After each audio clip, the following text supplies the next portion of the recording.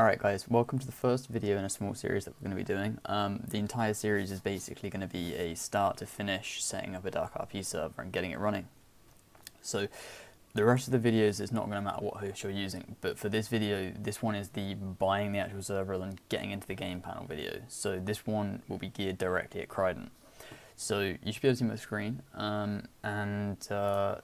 I've got a 10-minute mail here, so normally obviously you wouldn't want to use that because then you could lose access to your account, but for this video it's totally fine. So what we're going to do is we're going to go over to we're going to go to order hosting, Gary's mod, and here you've got two like deal type things that we have. These change every now and then. It's just essentially a discount. Like you save £5 with each of these. It just depends on what people are like after at the time, but I'm going to go over to order my own CPU percentage and put this at 100% because say that's what I want. And then for this doesn't really matter. This won't be the actual name of the server in Gary's mod. This is just what it will be named in the game panel. So say if you're launching like a DarkRP server and a Star Wars RP server, you could name one of these DarkRP and then like your community name. So you could do that, or it doesn't really matter. You can also change it once you're in the game panel. So right now I'm just going to set this to my DarkRP server.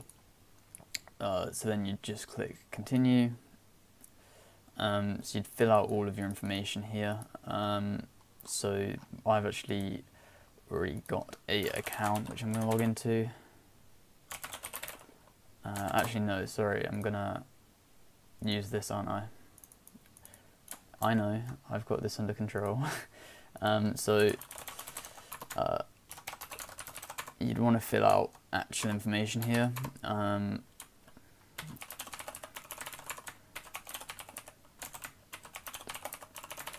a lot of people don't understand why we ask for this information, and they don't actually enter real information, and then it kind of bites them back later. So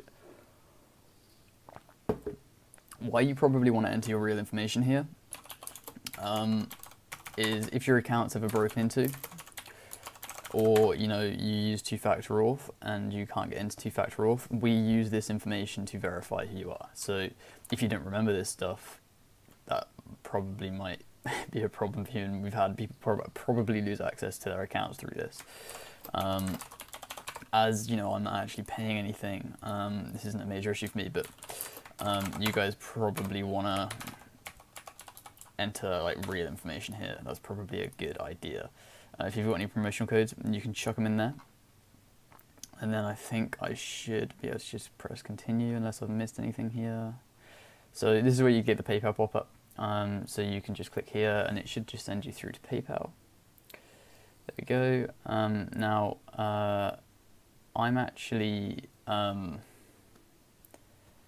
not gonna do this. I'm not gonna use this order. However, normally you would then just pay with PayPal and your service would get deployed and you'll get an email. What we're gonna do though is we're gonna actually go over here and we're gonna use this test drive. So if you do crident.com/test-drive, this is a 24-hour trial with 74% CPU. Now I'm going to use this because that means I don't need to log in through PayPal. So I'm going to select London because that's closest to me. So DarkRP tutorial. Yes. Continue. So we've already got the account now, so we can just go straight through. Obviously only need to do that once. And now this is the page that you'd see if you paid through PayPal normally, or you'd get taken to the invoice. Either way, at the bottom of the invoice there's a button that says continue to client area or back to client area, and there's a button here, so you just smack that, it will take you back to the client area. Now if you've paid, it might take a few seconds. Your server might be showing as pending like this for a bit. It could take a few minutes. It's normally pretty fast, but normally the slowest part is PayPal actually letting us know that you've sent the money. Once we've got that IPN request, then normally the service deploys really fast. So what you'd want to do is you'd want to check your email, and you'll have two emails. You'll have server created and account created. Now, this email here is actually going to be changed soon. It might not be displaying correctly in this, but that's fine. At the moment, there is a button that's not showing up here. Now we're going to be changing this so that that button doesn't have display issues. Quite a few email clients and stuff don't display it. So we're going to be fixing that, but I'm actually going to show you how to handle it anyway. Say the button doesn't show up in the email, which normally lets you set your password. I'm going to show you how to handle that anyway. There's a few different ways we can do that. So let's go over to our server, which is deployed. This is all being worked on a bit, which is why you can see it's a little bit funny. But when you guys probably order a service, this will be a bit more streamlined. So what you'd want to do is you'd probably want to go over to change password over here. And you can type your new password, or you can do the easier way and go to the game panel, which you'd be able to get the link to the game panel by following this button, which always does work. This will take you to the login. So we know our email, obviously. This is our email. You'd use your own email, but you won't know the password because that button isn't showing up at the moment for that email. So you can just click I forgot my password, drop your email in there, and then you'll get another email come through very shortly, and that will have the password reset. So that's another way that you can set the password for the game panel. So you've got a few ways you can handle that, or ideally that issue should be fixed soon anyway, so you wouldn't have to deal with this. But people also forget their passwords all the time, and it's probably the most common question we get, so that's how you reset your passwords when you forget them. The account for the game panel is separate to the one in the billing area, so that's like intentional. It's essentially more secure that way. So here's the password reset that's shown up. Let's hit that button, it will take us through, and here we can see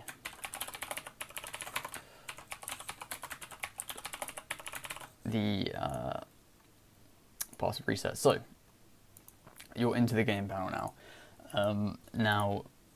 We can see our server here, the DarkRP tutorial server, and there's two notifications: welcome to the game panel, and we're launching our Australia servers soon. So you can just get rid of them if you want. Now you go into your server, and it's as simple as hitting start, and it will start, and you're done. That's it. That's how you buy a server with Crident. Once you're in, I'll quickly run you guys through the game panel because a lot of people struggle to find things. So over here, this is the details page. This just shows basic information on your server. It will show the graph that we were seeing earlier for the CPU usage. It will show information about the players and the game mode and the map and the actual server name. So you can see here it says Gary's Mod server hosted by Crident. Here you can see the actual server info. So we can see we ordered 75% CPU, through 30 gigs of disk space, and 4 gigs of memory, which is the most Gary's Mod can use. Now here's that name that we entered on the checkout, and you can see it's here as well. And if you go over here and you have multiple servers, it shows up here, and it will also be here in the game panel, and you'd be able to normally search if you have a lot of servers, and you'd be able to just go DarkRP and it would show up there. If something didn't go wrong. Of course it went wrong when we're trying to do a tutorial. Okay, so I'll have to get that checked out now too. So once you're into the game panel, you have the details here. We can change the name, so let's just go DarkRP tutorial, if I can spell. You have file management here. This is, as you'd expect with file management. Then you have sub-users. This is something we're really kind of working on trying to improve. It's pretty good as it is right now, but this is something we do want to improve. Task management, so these are like scheduled tasks if you're familiar with them from different game panels.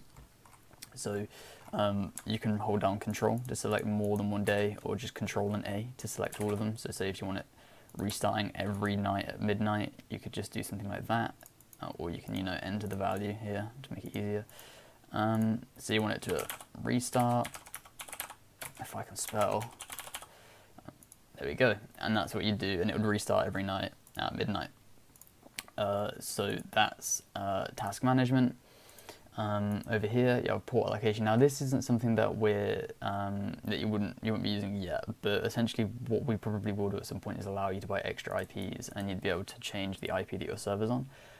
This is handy for certain situations.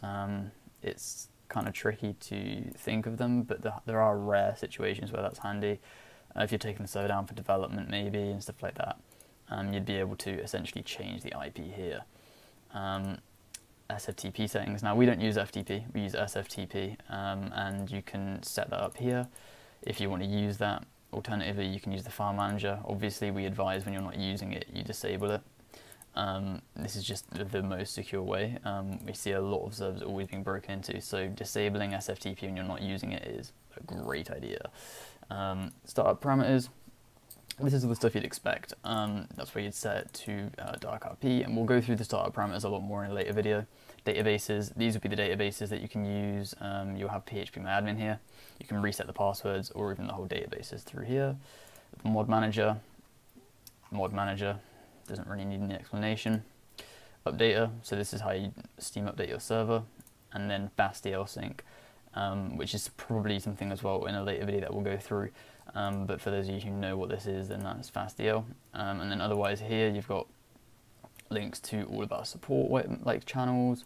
You've got links to the API stuff if you want to use the API, and then you've got just general security controls and all that good stuff too.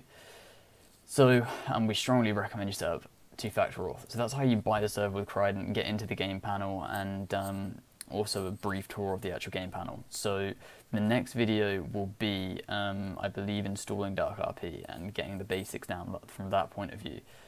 So hope to see you guys in that video. Take it easy.